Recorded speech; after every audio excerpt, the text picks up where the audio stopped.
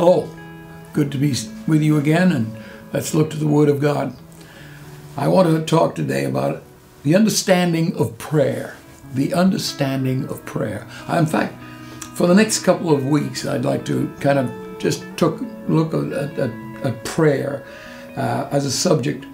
And we were looking at things like what is prayer? To whom do we pray? Why do we pray? And how do we pray? I'd like to kind of look at those things and just kind of pick them apart a little bit and see if we can learn something about how to more efficiently pray. People say, is the right thing to say, efficiently pray? Yeah, I think so. I think sometimes we waste a lot of time talking to God about things that He's already taking care of anyway. For instance, sometimes we say this, and I'm not condemning anybody for saying this, but we say it again and again, Lord, please be with us. And yet He's already promised, I'll never leave you or forsake you. So He's there, but we're always asking Him to be with us. And the Lord says, aren't they aware of the fact I'm here? But I think that sometimes we need to look at certain subjects and pull them apart a little bit and see if we can more efficiently use our time and words and thoughts of how we pray and how we talk to God. So that's what we'll talk about. What is prayer? To whom should we pray? And why do we pray? And how do we pray? I want to quote a quote here by O. Palmer Robertson, editor and revisionist of the book A Way to Pray, which was actually first published 300 years ago by Matthew Henry. Yeah, that's right, Matthew Henry's commentary. He also wrote this book called A Way to Pray. In fact, I think it was called A Method to Pray or something like that. It was something a little bit different then, but they changed it and it's called A Way to Pray. Excellent book. It says this: prayer is nothing more and nothing less than what the old Puritans called pleading the promises. Or, and this is not part of the quote, this is me, us old-time Pentecostals, we would say, you've got to pray through. We've got to pray through. And I would hear people say that when I was a boy in the Pentecostal church that I attended back in Wales. And I would hear the old-timers talking about certain issues that people had asked them to pray about, and they would decide that there were some things that were asked to pray for. You just didn't pray, you had to pray through. And it wasn't until many years later what I meant was that they were praying through the Word of God. They were praying through what God had already said in His Word. Therefore, you're anticipating that God is going to answer this because God has already said it. We refer to it sometimes as praying the Word, praying the Word. And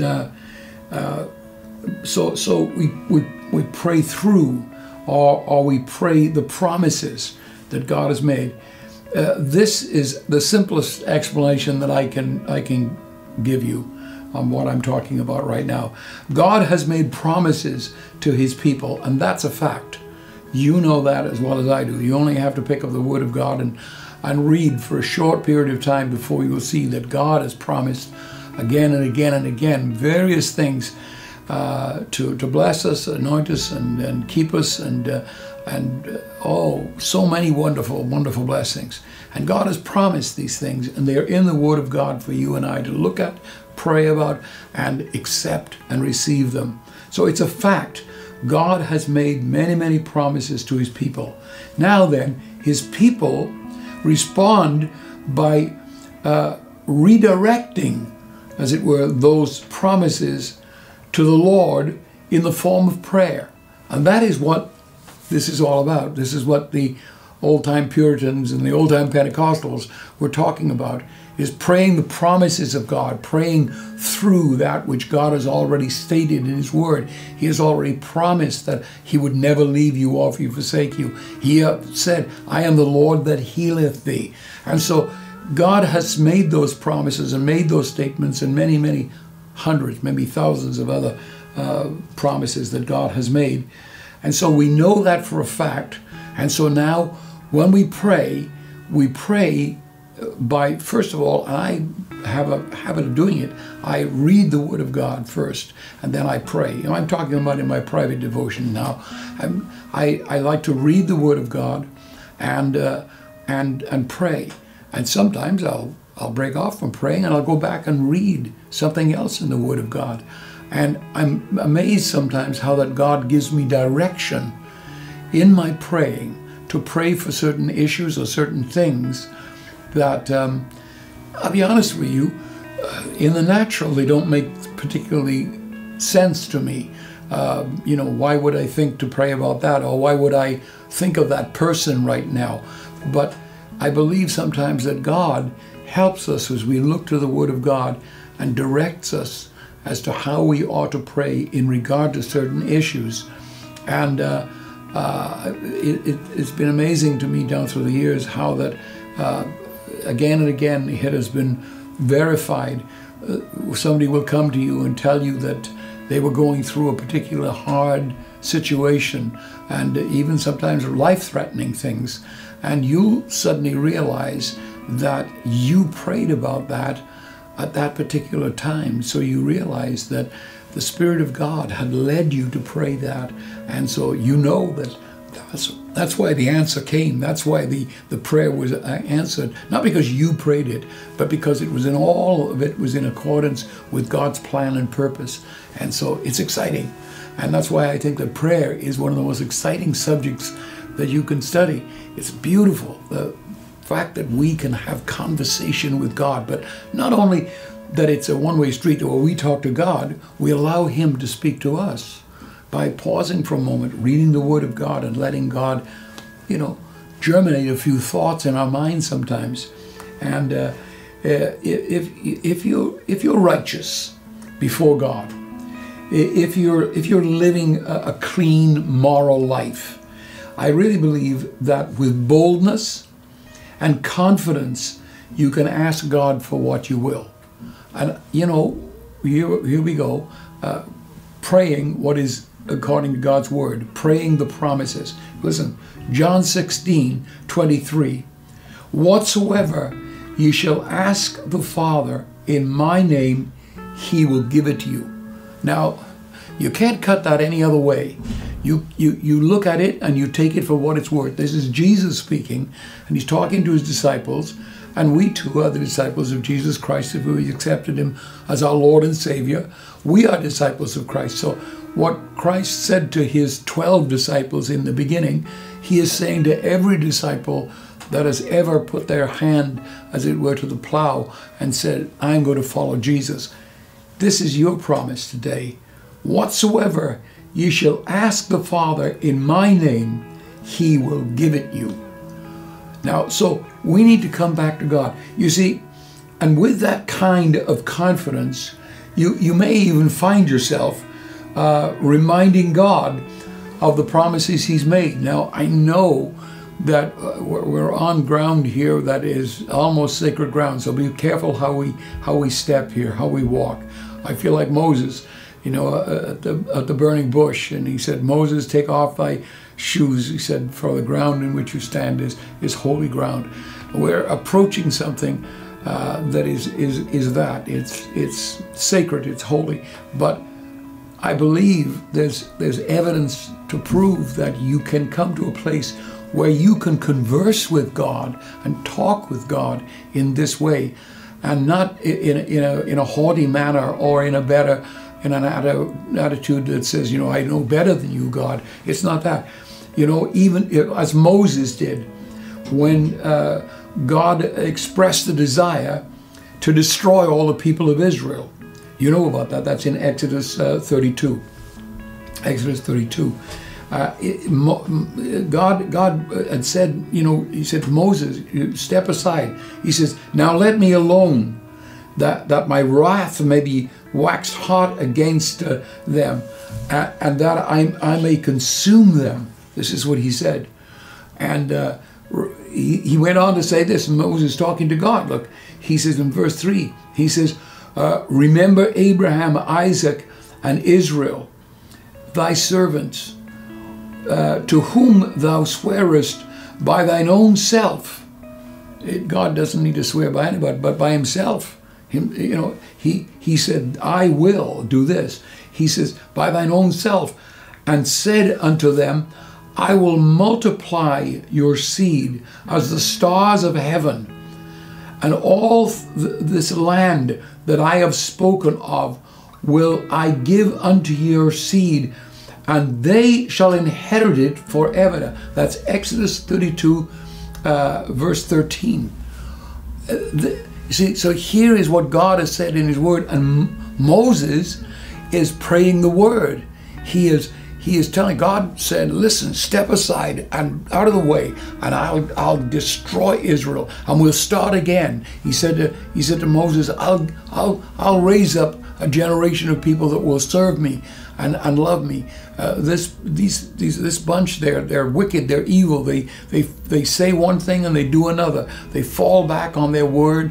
They go to idols and worship other gods and so on and so forth. And he said, Moses, step aside and let me just get at them for a moment. I'll destroy them to a man. And that's what God's desire is. He says so there. Moses pleads the case for Israel. And then he reminded, he says, listen, this is Abraham, this is Moses rather, talking to God. This is Moses talking to Almighty God. He says, remember Abraham, Isaac, and Israel, thy servants. He's reminding God. And I believe that you can come into a fellowship with God where you can be a friend of God, where God will allow you the pleasure and the privilege of being able to speak to him. It is what is on your heart, what is in your mind, how your feelings are at that particular moment. Not that God doesn't know all those things, but God will allow you to speak to him. And here Moses is reminding God that you said that you were going to bless them to such an extent that they'd be like the stars of heaven, that all the land and everything would be given to them forever, forevermore, and everything else. So he's reminding God. God's saying, I'll destroy them. He says, God, wait a moment. Just let me remind you, this is what you said. Wow. So the thing is this, God has promised, and he will honor that promise. How could a God who is faithful to his word fail to answer prayers of that kind? You see, this is why I've said it so many times. Prayer is such a powerful thing. And if we, children of God, would only realize that what we need to do is pray more about situations. We have a tendency to look at a thing and say, oh, I can work this out, I can do that, I'll go to see this guy, I'll see that lawyer, I'll talk to this one, I'll do that and everything else. And what we really need to be doing is saying, you know what, let me find a place where I can be alone with God and talk with God about it. Let me pray about it. Let me ask God as to how we can maneuver through this situation. And I really believe that sometimes we use it either as a last resort, or sometimes as an additive. It's like ingredients that we're adding into something we're making. We say, well, I'll do this and I'll do that, and I'll write a letter, and I'll go see this guy, and I'll do that, and I'll inquire about that, and I'll do everything else. And if you want to pray about it, okay, I'll take some prayers as well. I think that prayer should be the number one issue, the number one thing. How can God, who is faithful to his word, fail to answer prayers of that kind? I believe that if Christians would join together and form their prayers with the maturity and the insight provided by the scripture itself, the impact on the world could be immeasurable. It could be that we couldn't measure it. We could have an outpouring of the Holy Spirit. I'll be honest with you right now, I am believing that we're going to see a great outpouring of God's Holy Spirit before Christ comes back and claims his church. I've always believed that. I can prove it from the Word of God. But by the same time, the Word of God also speaks about a falling away. In other words, there'll be those that maybe they were never saved to begin with. Maybe they never had any deep roots. They're like that seed that falls by the wayside, you know, and it springs up. It finds some nourishment that's there, and it springs up. It says, but you know, in the heat of the noonday sun, it withers and it dies.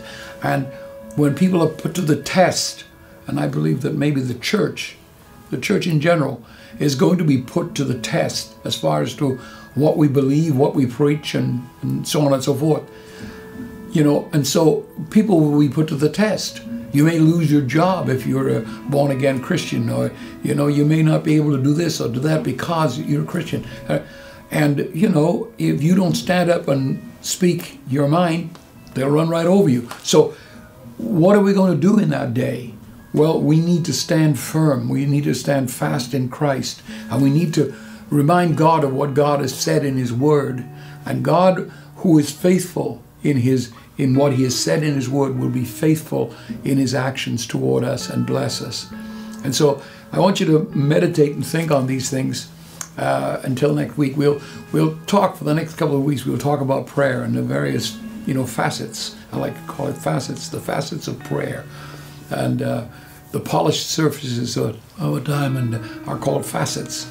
And so, you know, let's look at some of these areas and polish the facet a little, and see if we can get it to live within our hearts. Let me pray for you right now. Father, I pray in Jesus' precious name today that you will cause those that are watching today, those that are listening today, wherever they might be at this particular time, to realize the importance of prayer, the importance of being able to come to you and talk to you about these various problems that we are facing from day to day, and not be afraid, Lord, to remind you of what you have said in your word, the promises that you have made us. And because we know, Lord, that you never go back upon your word, that we're assured that you will answer those prayers, providing that we are in a place to ask you of those things. As I've already said, we have to be upright and honest and living moral lives before God. And we're in a place where we can call upon you and speak of your word and your promises in that way. So bless us today, Lord, I pray, and we'll rejoice as we meet again next Tuesday. God bless you.